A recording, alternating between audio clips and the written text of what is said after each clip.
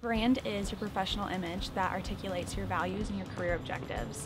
What you'll want to do to help create that brand is you'll want to start with setting up a LinkedIn profile, and then also keeping in mind you want to make that brand consistent throughout all of your social media sites.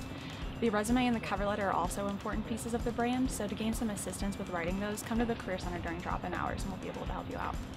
You'll also want to think about setting up an elevator pitch, and this is going to be a 30 to 60 second pitch explaining who you are, what you're looking for, and then what you bring to the table.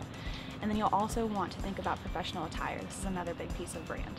And so you'll always want to make sure that you're dressing to impress.